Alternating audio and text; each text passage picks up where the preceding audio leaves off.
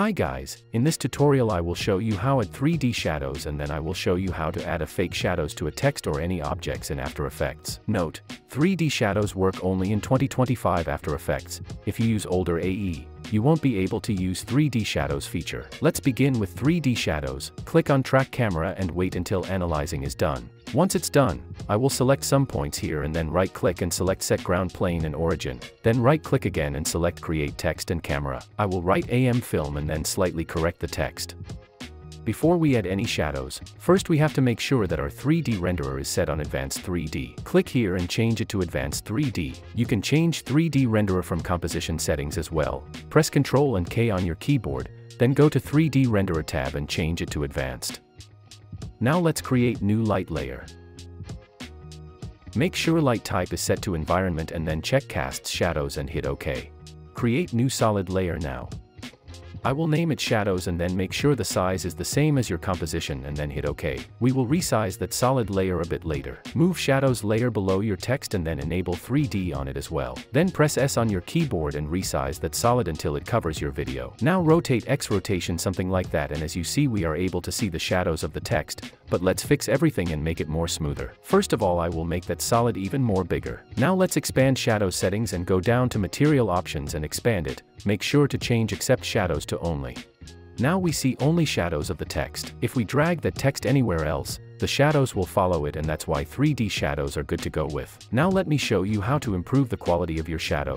Click here on Advanced 3D and then click on Renderer Options. In that popped out window we will change some settings, but before let me explain what fit to scene means. Sometimes when you make 3D shadows, shadows don't appear and they are not visible at all. To fix it, open Renderer Options and click on Fit to Scene, and this will fix all your shadow issues. You can copy my settings here for a smoother quality, or play around with the settings until you will be happy. But note, the more render quality you set, the more time it will take to render your video. So in my case with my CPU I use render quality 10 and it's enough in my case. The smoothness I use 15, in some cases I bump it up slightly until the shadow gets smoother, but 15 looks fine for now. The resolution will also depend on your CPU, RAM, and GPU. If you have weak PC, you can set it to half to preview your video faster, but the quality will be poor. In my case I use full, because it's balanced and less laggy. If you need more quality, you can use double, but from this video you can see that the shadows are really smooth, and I will leave these settings as they are.